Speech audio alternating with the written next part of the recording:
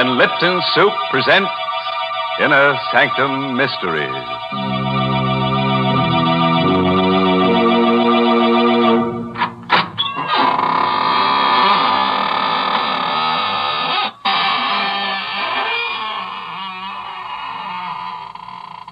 Good evening, friends of the Inner Sanctum. This is your host, welcoming you in through the squeaking door. Come in, see my latest collection of corpses.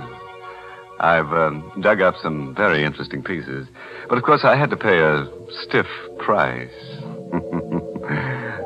This petrified man, for instance, he's over 100 years old. They found him in a forest. That's right, aged in the woods.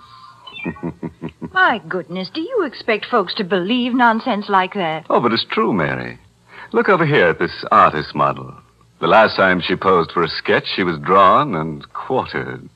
The artist wanted to paint her with her head in her hands, but he didn't have the nerve to axe her. So he sawed her in half. What an imagination you have. You don't believe me. All right. I'm not going to show you my corpse collection anymore. This is the last time. Well, I don't believe that either. But talking of last times, folks, this is the last time on Inner Sanctum that the Lipton people are offering to send the ladies that special sterling silver medallion. Yes, ladies, this is your last chance to own a really lovely piece of jewelry without spending a lot of money for it. Now, let me describe the medallion to you. It's made of solid sterling silver. It's about 1 inch in diameter. Yes, and it's decorated with the Chinese symbol for good luck. You can wear the medallion as a necklace or a choker. You see, it's hung on a narrow black rayon satin ribbon. Or, if you wish, you can simply add it to your charm bracelet. And here's how you get this handsome medallion. Listen, just send 25 cents and the box top from a package of Lipton's, the tea with the brisk flavor, to Lipton Tea, Box 92. That's Box 92, New York City. All right, friends. Better write that address down on a dry piece of paper. Why do I say dry? Because everything will be wet by the time we're through here. Wet with gore. Tonight's story is called Dead Man's Debt. It's an original radio play by Robert Newman. And our star tonight is Joseph Julian, who plays the role of Danny. The corner cell in the courthouse jail. Stone walls, stone floor, and a hard cot. Lying on the cot, huddled under the blanket, is Danny Gorman. His eyes are closed and his breathing is regular. But even he is not sure whether he's asleep or awake. For he's listening to a voice he's heard quite often during the past few weeks. And a voice he shouldn't be able to hear. A voice of a dead man. Are you sleeping, Danny? Don't. It's a waste of time. A real waste. Mm-hmm. You'll be sleeping for a long, long time, very soon. When you're dead like I am. No. Yes, No. Danny. Did you think you were going to get away with it?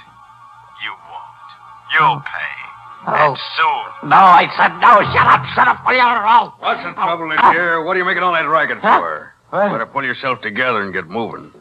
Waiting for you downstairs, court's in session. All right, don't rush me. I'm coming. I'm not rushing you. Sure glad to be rid of you. Glad you won't be coming back here again. What? What do you mean? They'll wind up your case this morning. Hand down a verdict before lunch. 2 to 1, they do it without leaving the jury box. And 10 to 1, it's guilty.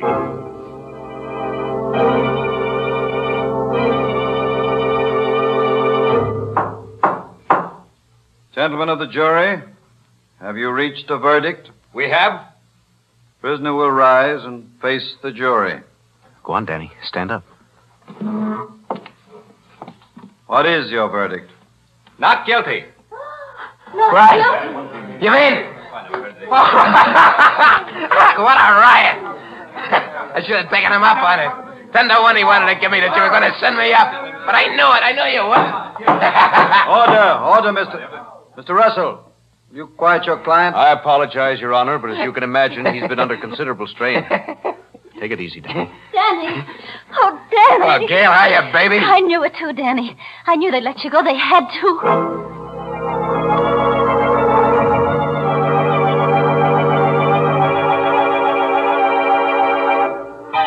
Hope you don't mind coming here to celebrate. It's not very fancy, but, well, this is where they picked me up, put the cuffs on me. I'm kind of sentimental about That's it. perfectly all right. Here's to you, Russell. You did a swell job getting me off. Well, thank you. I had probably done better if I didn't have a conscience. How come? I was assigned your case. I had to defend you. And I did the best job I could. But it was a little hard to put my heart in it when I knew you were guilty. Not of the murder you were charged with, but another one. What? If that's supposed to be funny, Mr. Russell. It's not, Gail. Danny was charged with the murder of Carson, a well-known jeweler, whose body was found a few miles from his country house. Danny was seen in the vicinity in the company of Stack Allen, a man with a long criminal record. Now, if you remember, there were just 3 things that saved Danny. 1, the fact that Carson was thought to have a valuable diamond on him. Danny didn't have the diamond, and it hasn't been found yet. 2, Carson was shot with a .45. Danny's gun was a .38. And 3, Stack Allen has disappeared. Now, on the basis of these 3 facts, I was able to convince the jury that it was Stack who killed Carson and took the diamond. And, as a matter of fact, that's what I think did happen. Well? The DA made one mistake. He charged you with a wrong murder. I don't believe you killed Carson. But I do think you killed Stack Allen. That's ridiculous. Danny, tell him it's not true. Tell him. Shut up. What are you going to do about it? Nothing. I'm not a policeman. I'm an attorney. You're lying. No. You see, basically, I have great respect for the law. I believe that even though it sometimes makes mistakes, it generally corrects them. I think it'll catch up with you. In the meantime, well, there's the matter of my services. Since I saved your life, I figure you owe me a good deal. Don't worry about that. I'll pay you.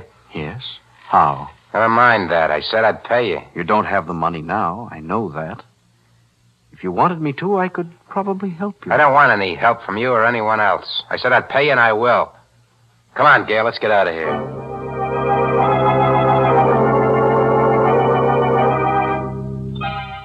you sleeping again, Danny? That's a mistake. A waste of time. You'll be sleeping for a long, long time when you're dead like I am. Stack, no, leave me alone. I can't, Danny.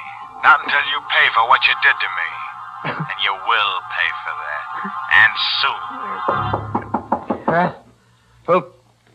Who's that? Who's there? It's me, Danny. Gail. Oh. Okay, just a second. Hello, Danny. Hi. Starting to get a little worried about you.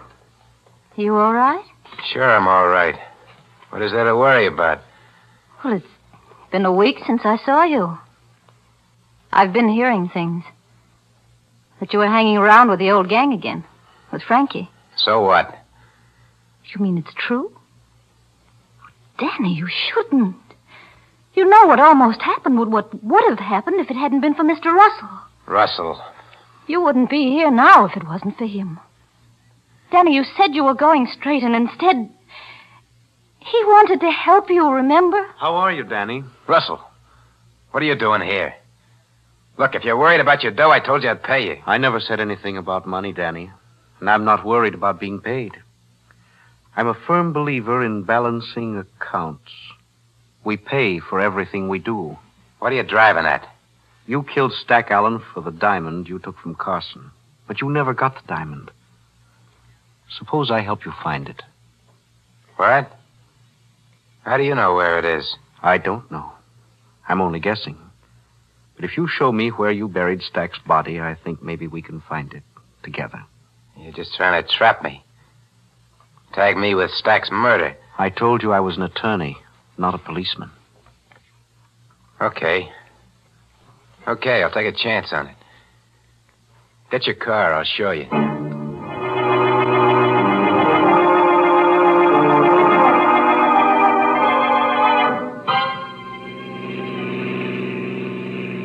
Go easy now. Turn off there to the left. Into the woods? Yeah. Just a little further. All right, go slow. Okay, now stop. I think you'd better stay here, Gail. It's not going to be very pleasant. No, it's all right. I'll come. Just as you like. Now, tell me again just how it happened, Danny.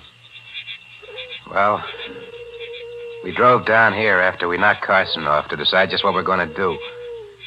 I had a feeling Stack was going to plug me so he wouldn't have to split with me, and I decided to beat him to it. He went over there. He sat down on that log, and he was playing with his ear the way he used to, pulling on it.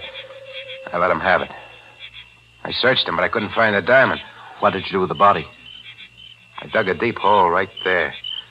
I dumped him in it, and I piled wood on it, and then built a fire. And after it burned down, I covered it up. Okay. Let's get the shovels out of the car and start digging.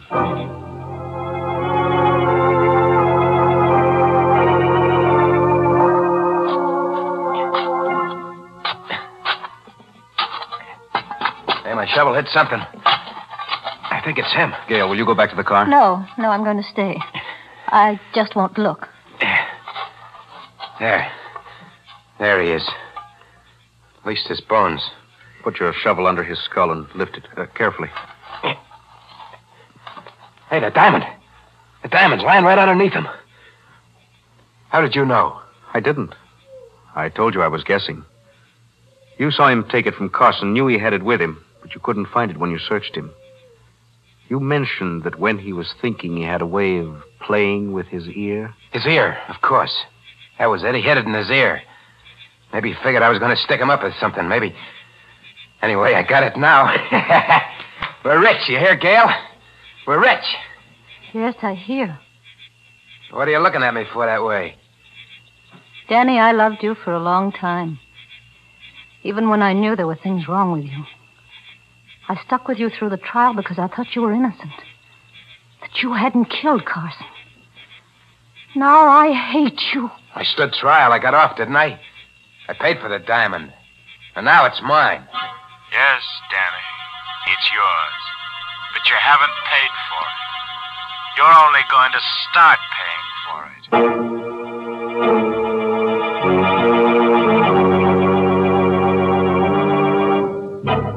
There's our friend Mr. Bones again. You know, I don't mind his talking from the grave, but I wish he'd stop heckling Danny and not sound so much like a bill collector. After all, he didn't do so badly. He not only got buried, he got cremated, too. Yes, he paid the penalty for his crime. Yeah, but what right has he got to be so moral after he's dead? And so vain, too, wearing a diamond in his ear. Next thing you know, we'll see a skeleton walking around wearing a Lipton sterling silver medallion.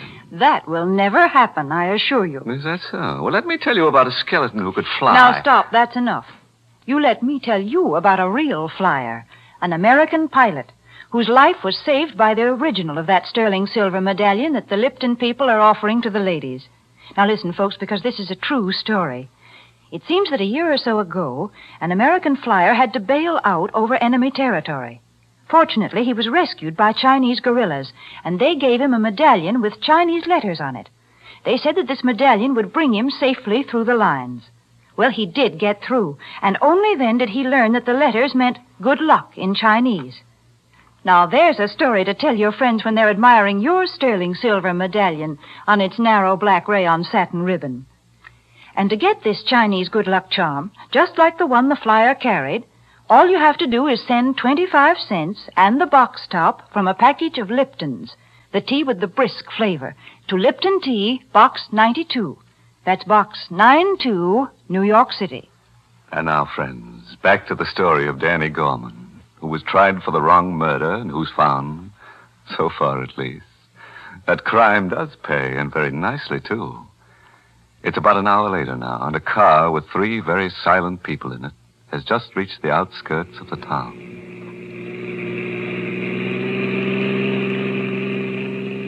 What's the matter with you two, anyway?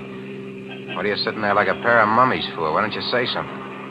I said everything I had to there in the woods, Danny. I've got nothing to say. No, nothing at all.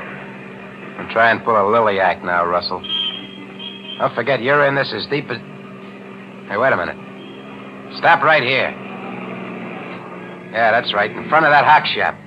Where are you going? Inside to see a friend. Might just as well get the dough to pay you off right now. And I won't have to listen to any more of your double talk. Hello, Finney. Well, Danny. Haven't seen you in a long time. And I didn't think I'd ever be seeing you again. How come? Yeah, I thought that anybody who'd just beaten a murder rap would have sense enough to keep in the clear. Not get mixed up with anything hot. Or is this a social visit? Not exactly. Take a look at this. It's a very nice diamond. Very nice indeed. What's it worth? Well, you really want to know what it's worth? You want to know what I'll give you for it? What's the difference? A great deal. It's worth, let me take another look at it. Yes, it's worth $10,000, maybe $12,000. I'll give you $2,000 for it. What? Why, you old... What's the idea? It's very simple, Danny. You were tried for Carson's murder, and you got off because you had a good lawyer and because there wasn't enough evidence. But if you were tried again, right now, you wouldn't do so well. Because this is the very best kind of evidence right here. You see, I happen to know that this is Carson's diamond. Yeah? Yes, Danny. That means that you wouldn't dare take it to anybody else. It wouldn't be wise for you even to take it out of this shop. And that's why it's very generous of me to offer you $1,500 for it. $1,500? But you just said... Okay, Finney. Take the diamond, give me the dough. That's very sensible of you, Danny. Come back tomorrow about the same time. Nothing doing. I'm taking a powder out of town. I want the dough right now. All right, Danny. Wait out there, and I'll get it for you.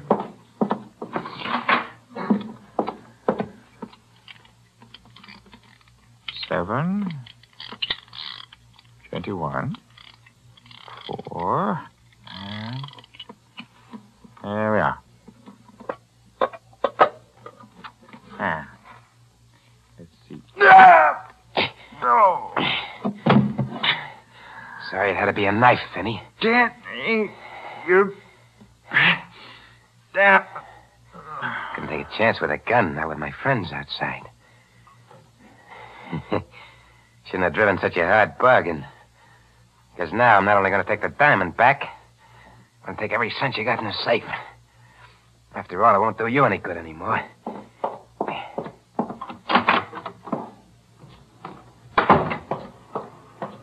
All right. Yeah, let's get going. You seem quite pleased with yourself. Why shouldn't I be? Get rid of the diamond, and I finally got my hands on some real dough. I can pay you off now. What do I owe you? I told you, Danny. A great deal. Your life. Okay, don't build it up. What do you want in cash? I never said anything about money, Danny. There is something I want. When the right time comes, I think I'll get it.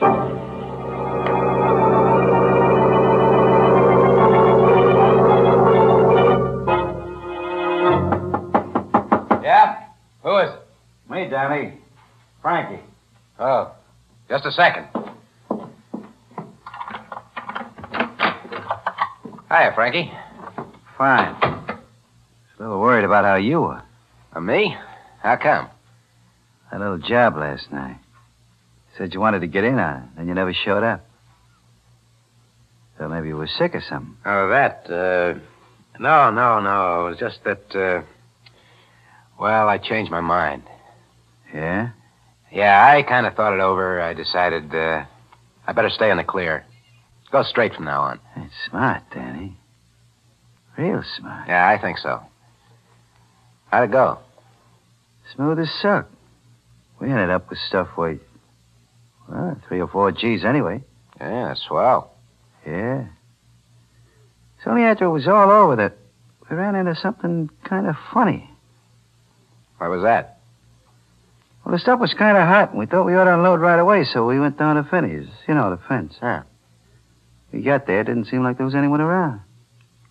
I took a gander in the back room, and you won't believe this, but the safe was open. Cleaned out. There was Finney, dead. What? Well, have any idea who did it? I don't know. He'd been knifed. Whoever got him left in such a hurry they forgot to take the knife with them. I got it right here. Well, let's see it. No, don't touch it, Danny. You might get your fingerprints on it, and that'd be bad. I said don't touch it. I'll try any monkey tricks or I'll blast you for keeps. So you were going straight, eh? You merely mild double-crosser. Where's the diamond? What are you talking about? Don't give me that. You think I know your knife when I see it? There's only one reason you'd go to see Finney. To cash in on that diamond you and Stack took from Carson. Well, I want it. Okay. Okay, Frankie, you can have it. I've been having nothing but tough luck ever since I first laid eyes on it. It's over there in my bureau, hidden under my socks. I'll get it for you. You're starting to show some sense. Yeah, I think so. More sense than to let you leave here knowing what you know. Now, get my friend the lawyer down here. Everything will be hunky-dory.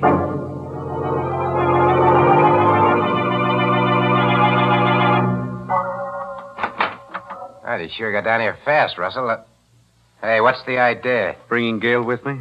I thought she might be interested in anything you might have to say to me. You said something about another case? Yeah. Look over there, in the corner.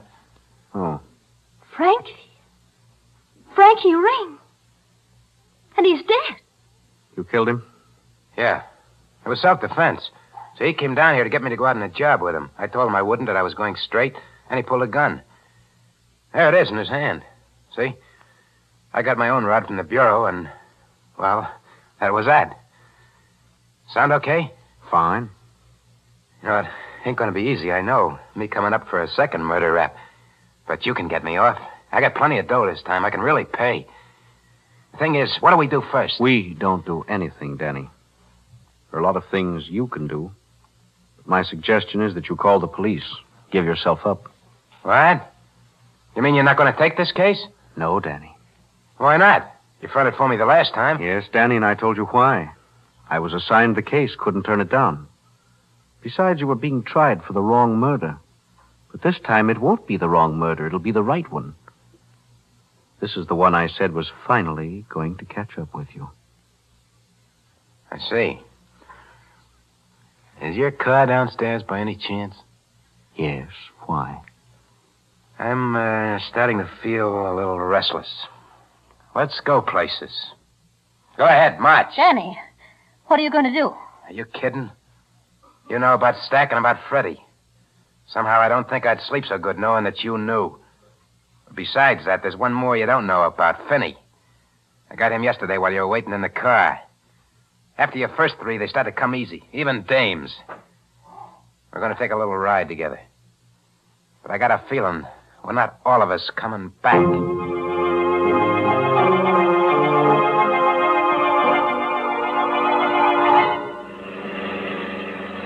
Keep driving till I tell you to stop. Right. You're taking this awful quiet, the two of you. Maybe you don't think I'm going to go through with it. Oh, I think you intend to, all right. Whether you will or not is another story. So is the reason I'm taking it this way. Maybe this is as good a time as any to tell you a few things. Why I took your case in the first place. Well? It was because of Carson. He was my father's best friend. Kind of a second father. It was he who put me through law school. When he was murdered, I made up my mind to get to the bottom of it, find out who killed him. I didn't think it was you, and it wasn't. But you were involved. And I knew that if I helped you get what the murder was committed for, the diamond, eventually you'd pay for the murder you committed. Well, now you've got not one, but 3 murders to pay for.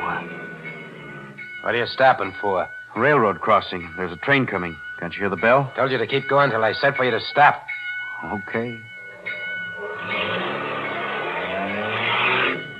Hey, what's the idea? You stalled the car. Yeah. To make sure it stays stalled, I'll just take these keys. Danny, we're right on the track. Yeah. This is it.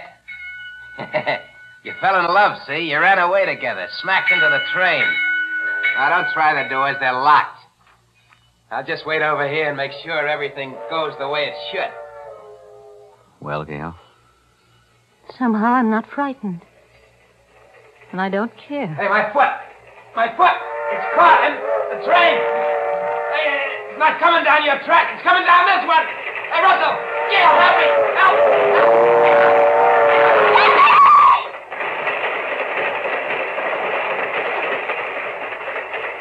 Oh, Danny. Yes. He was on the wrong track. Then he'd been on the wrong track for a long time. John, what was it you said before about why you took the case? Was it true? Yes. But you always talked about payment, about something you wanted. I wanted justice. And I also wanted something else. Someone Danny had at first and then lost. Someone he didn't deserve. John. Yes, Jess. That's right. You.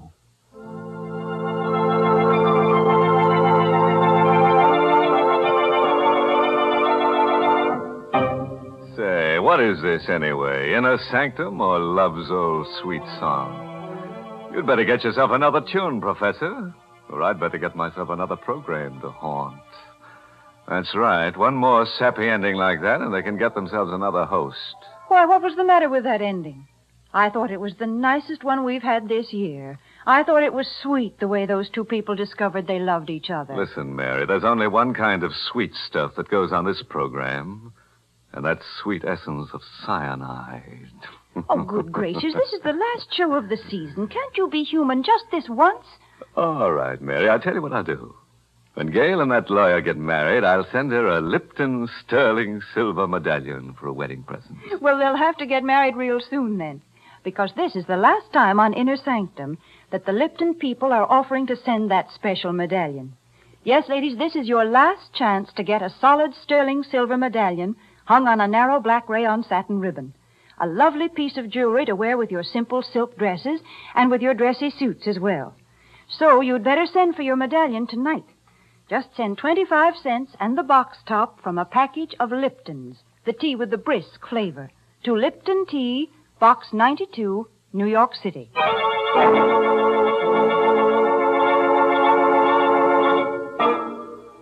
And now, a word of advice, friends. Don't let tonight's story, all this business about dead men's debts, prey on your mind too much. If you should wake up at about 2 in the morning and hear strange footsteps coming up the stairs toward your room, don't worry. It won't be a homicidal maniac. It will probably be the ghost of a bill collector coming to collect IOU. By the way, this month's Inner Sanctum mystery novel is Lay That Pistol Down by Richard Powell. Well, now it's time to close up shop until the end of August. Much too hot to go around murdering people. And down at the morgue, everybody's planning to stay on ice for the summer. So we'll be back to haunt you on Tuesday, August 28th, with more Inner Sanctum stories directed by Hyman Brown. Better have that date tattooed on your chest. Tuesday, August 28th. Until then, remember to serve Lipton, the tea with a brisk flavor, iced as your summertime beverage. And be sure to serve Lipton's noodle soup as the one hot dish with a cold meal. And now it's time to close the squeaking door. So, good night. Pleasant dreams.